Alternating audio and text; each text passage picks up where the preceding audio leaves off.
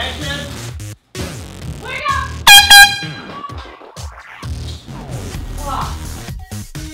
Hi, I'm Sarah Albritton. And I'm Catherine Povinelli, but call me Povs. We're on the set of Super Narcoleptic Girl.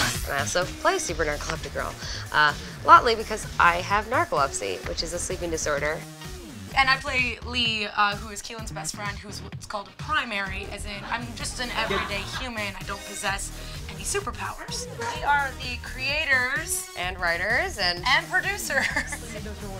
We met doing stand-up.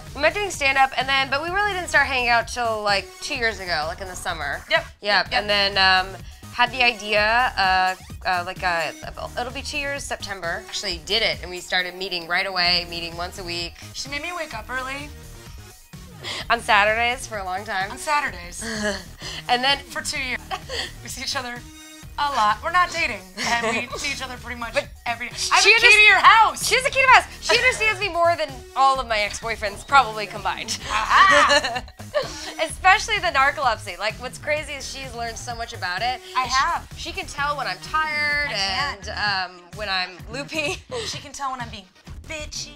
Her name is Super Narcoleptic Girl, which was a mix-up at the Super DMV, which is also kind of a way to show that, hey, you don't want to be defined by your disability, but sometimes you are. It's definitely not fainting. It's called a cataplexy, which is lots of scientific words. It's muscles. It's a sudden loss of muscle control. There you go. I'm gonna tie you up, put you in a cage under my bed. No!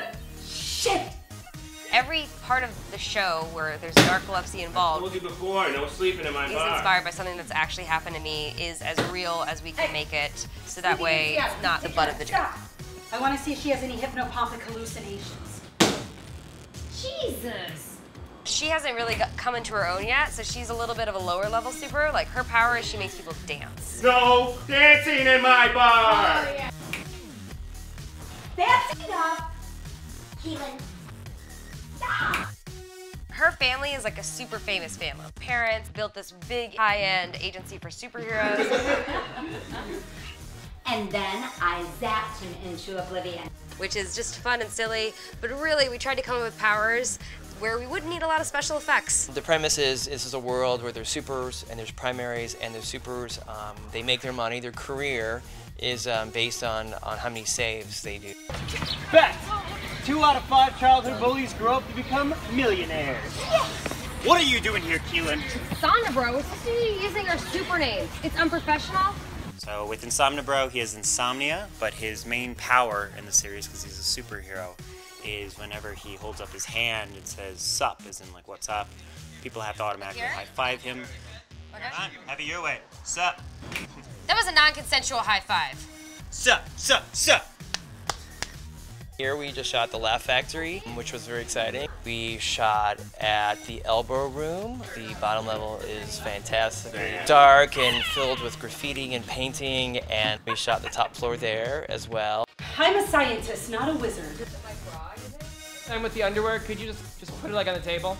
It's also very like Broad City-esque. So we're two friends, we're roommates. We're roommates, we drink together, we party together, we laugh together, we watch movies together. We fall asleep to movies together. So it's very Broad City meets The Incredibles. The first part is humor, for sure. The first part was humor, but like the more we did it, we realized we're actually bringing awareness to like a really underrepresented disability in the media. And we learned a lot about what it's like to be narcoleptic. We learn about cataplexies. We learn about medication. We learn a lot of this stuff while also laughing.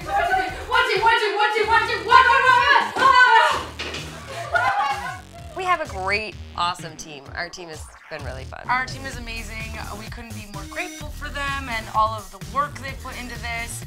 Trying to keep things simple, try to move quickly. Yeah, run and gun might be what we call it. The crew's been really great.